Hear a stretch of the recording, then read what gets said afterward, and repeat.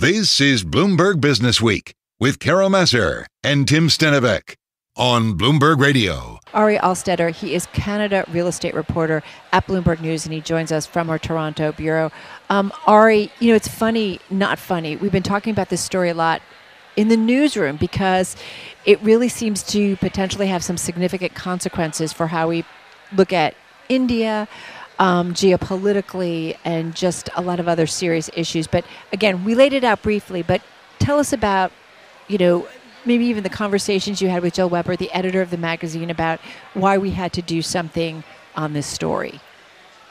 Right. Well, like you said earlier in the program, I think for an international audience outside of Canada, this really has been flying under the radar.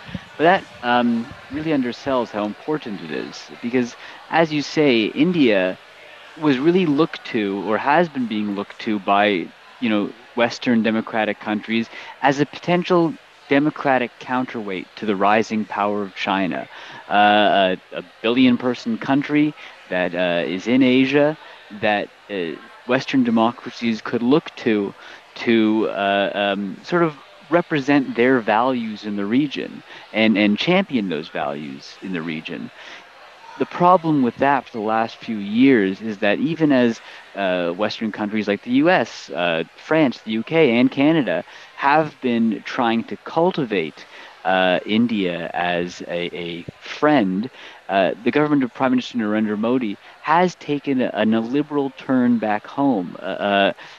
Opposition politicians, journalists, minority communities have said that Mr. Modi and his Hindu nationalist BJP government has cultivated a climate where speaking against the government line is a risky thing and could incur legal penalties, harassment, all sorts of unpleasantness from the state to try to induce people not to do this. Now, expediency sort of allowed or demanded that these Western countries turn a blind eye to this for as long as it was happening in India.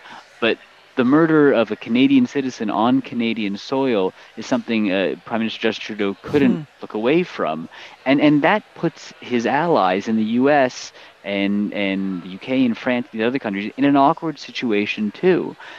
Because on the one hand, killing each other's citizens is really an unspoken rule. There's really an unspoken taboo against this among all these Western countries. India violated this. So what do you do with that as you want to continue to cultivate India as a friend? So that's a really good context for the background and the backdrop of this assassination earlier this year, back in June. Let's go back to who Hardeep Singh Nijjar is or was. Well, right. He was a Canadian citizen. He owned a plumbing business in Surrey, British Columbia. He had a wife and two adult sons. He was also president of his Gurdwara, which is the Sikh temple. But most relevant is he was a vocal supporter of, as you say, Khalistan. This movement to establish a Sikh homeland in Punjab.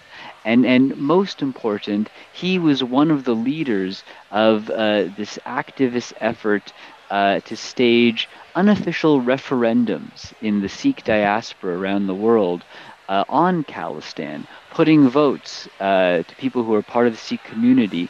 Do you believe there should be an independent Sikh homeland, an independent Punjab, yes or no? These votes, the group that put these on, that Mr. Nijjar was a part of, Sikhs for Justice, have staged these votes in Sikh communities around the world, including the UK, Austria, Australia, Switzerland, others.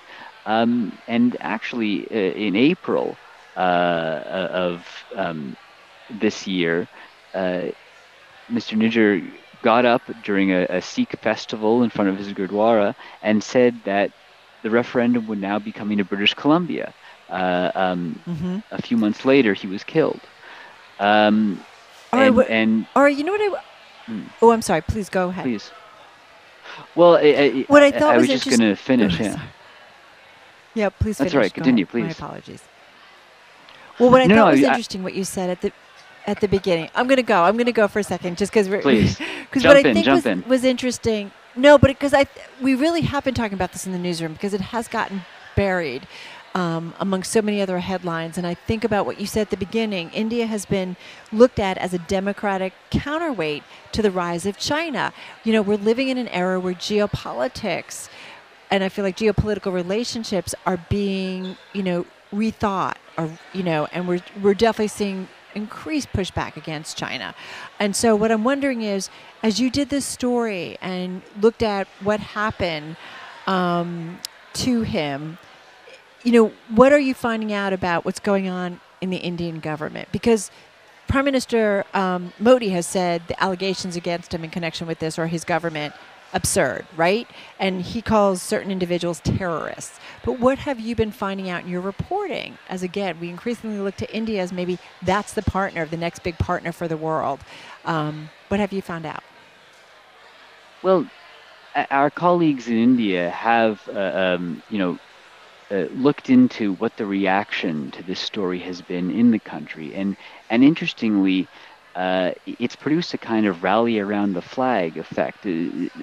Right-wing media is very powerful in India, and many of the media, in part out of this sort of broader climate that Prime Minister Modi and the BJP have cultivated, many media have fronted more right-wing voices in their coverage, and these kind of commentators have been very much denouncing Canada, proclaiming Hardeep Singh Nijjar as a terrorist, and saying that the killing was justified, pointing to the U.S., saying the U.S. conducts drone strikes on people it considers terrorists in other countries. Why shouldn't India be able to do the same? India labeled Hardeep Singh Nijjar as a terrorist, and said that he was involved in a plot to kill a Hindu priest in Punjab. It had earlier accused him of having leading Sikh activists or Sikhs into terrorist training camps in British Columbia. The thing is, by their own admission, the Indian government, from our sources, from our discussions with them, brought that latter terrorist training camp allegation to Canadian police. Canadian police checked it out and determined that they were just going to a shooting range outside of Surrey. The community where they were going, the mayor, when he got wind of this, spoke out and said it was absurd that there was a training camp nearby, any kind of terrorist training camp nearby. So the issue with a lot of the allegations coming out of the Indian government seems to be proof, and also that if there was proof and if there was strong evidence, there is an extradition process. Charges can be brought in India, and you can apply for extradition from Canada. Canada is a place where there is rule of law, unlike the places where the U.S. has conducted its drone strikes, Yemen, Somalia. It's very hard to extradite someone out of Yemen. For Canada, it's not such a big problem if it meets the standards of evidence for Canadian law. The Indians seem to don't make much of this argument, which is essentially what the Canadian government has been saying, and deem or accuse the Canadians of ignoring their complaints about the activities of people like Hardeep Singh Nijjar, and just not doing anything about it. And so our sources within the Indian government say that prompted them to take matters into their own hands, or at least decide that Nijjar was a problem that had to be addressed. Well, what do we know about the actual crime that occurred, the assassination here? What do we know about who exactly was behind it, and how are people being held accountable? Well, we don't know who's behind it. What we have is the Canadian allegations, or the allegations by the Canadian government that the government of India was behind it. We do know details of the crime itself as it occurred. We know that it was a Sunday evening in Surrey, Father's Day in June. Hardeep Singh Nijjar at around 8 p.m. was leaving the Gurdwara after a day of working there as the president, giving his Sunday speech and the like. He was driving out sort of the back exit of the Gurdwara parking lot.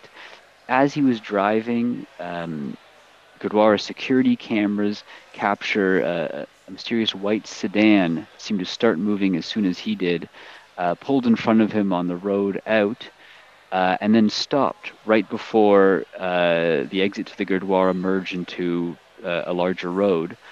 When that car stopped, it forced Hardeep Singh Nijjar to stop, and then two men in black, emerged from the side of the road and fired into the driver's seat window of Nijjar's truck. The firing continued for around 5 seconds, maybe a bit longer. As soon as the firing started, that white car pulled out of the Gurdwara and drove away. And then the two gunmen stopped firing and they started running. Witnesses saw them running, and witnesses who I spoke to, 3 people pursued them, followed them into a park nearby. One says that one of the gunmen, they were dressed all in black. They had black hoodies on, and they appeared to be holding something in their pockets, in the front hoodie pocket. And one of the gunmen pulled a gun out and threatened one of the pursuers, then proceeded deeper into the park. The pursuers, after hesitating 20 seconds or so, continued and caught up just in time to see the two gunmen, still masked, get into a silver sedan that was parked in a cul-de-sac right at the end of the park, and then drive away. And so that's what we know. The police have released a lot of this information. The white sedan is still a mystery. The police identified the silver car as a 2008 Toyota Corolla and asked for information about that. Identifying the driver of that as another suspect. And that's pretty much where it stands. Yeah, unfortunately we have to run. There's so much rich detail in this story, and it reminds me of the complicated relationship that the world has had with China over the last 20, 30 years, and now you wonder if it's just a repeat with India. Ari Altstedter, thank you so much.